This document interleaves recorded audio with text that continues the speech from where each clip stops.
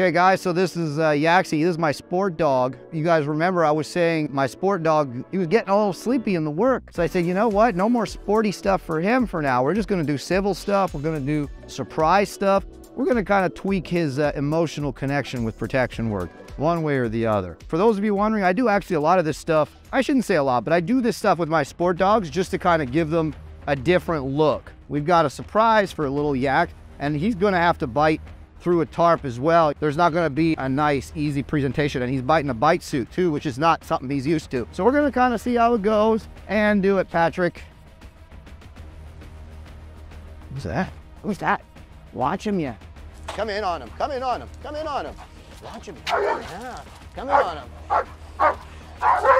Good, no decoy shit, come in on him. Yeah, and suddenly turn and give him that right. Yeah, dash, Yaxie, dash. Good, dash. And here he's just got tarp. Does he got tarp or does he got you? He's got suit? Yeah. Okay, I can't see anything. Dash, get him, Yaks. Good boy, dash. Good boy, get him, Yaxie. Dash. Good. There, turn and push him a little bit into the building now and put some pressure on him and then let him counter his way out. Dash, Yaxie. Get him, Yaxie. Dash. Get him, Yaxie. Get him, good. That's good. Good. Let him push you down on this next one. Good. Good boy, Yaks. Now turn on him and put a lot of like up, down, yeah, and then let him push you back. That's true. Good boy. Good boy, Yaks. Good boy, Yaxie. Super. Good. Good boy.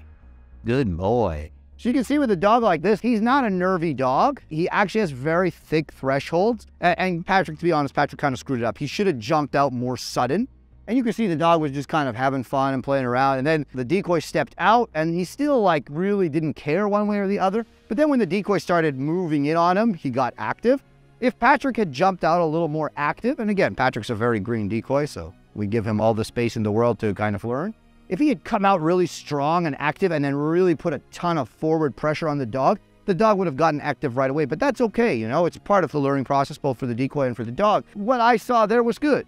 The dog was active. The dog came forward once he realized, oh, this guy is a threat. And he nailed Patrick right through the tarp, which is not easy. He was countering and trying to improve his grip. Little experiences like this peppered throughout this dog's career, I think, are going to be the key to keeping him super active and in the right mindset when it comes to protection work.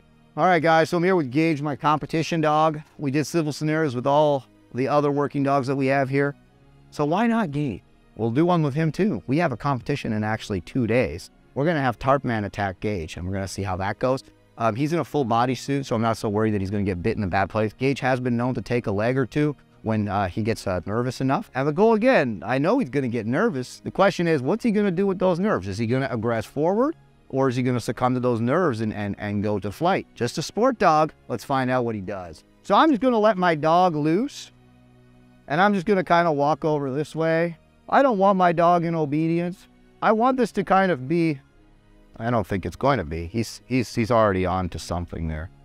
Well, my dog's been hearing all the activity, so it's no great surprise. That's just fine. I'm just going to put my dog in a down. I'm just going to have the Tarpman attack me. And then when Tarpman attacks me, I just expect the dog to engage and do what he's supposed to do. Now, just hit me. Oh, Darsh! Darsh, Gage! Darsh! Darsh! Good boy, Darsh! Put some pressure on him, Patrick. Come on, man. Yay! Put some pressure on him, Patrick. Get that thing down on him. Darsh, Gage! Darsh! Get him! Darsh! Good, Darsh! There's my ring dog, right? This is an IGP dog. Darsh! Good, Darsh! Good boy. Darsh! Darsh! Get him, Gage! Darsh. And keep your hands away from his mouth. He pops off. He's biting your hand, right? Good. Ouch. Ouch. Ouch. Good. Plots. Ouch. Exactly what I was telling you. Plots. When the dog goes into the nerves, we start to see the control go a little bit. I'm not making any corrections here. It's not really about how clean it is. It's about that he was willing to do it and that he got the experience. We're happy with that. I'm going to put Gage away and then I'm going to let Patrick take that bite suit off.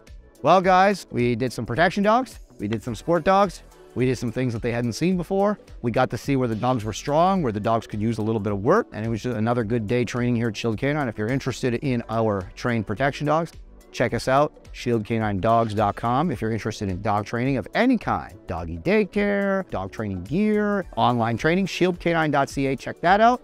Thank you for watching. Like, subscribe, comment below. I hope you guys are enjoying this content that no one else is bringing you.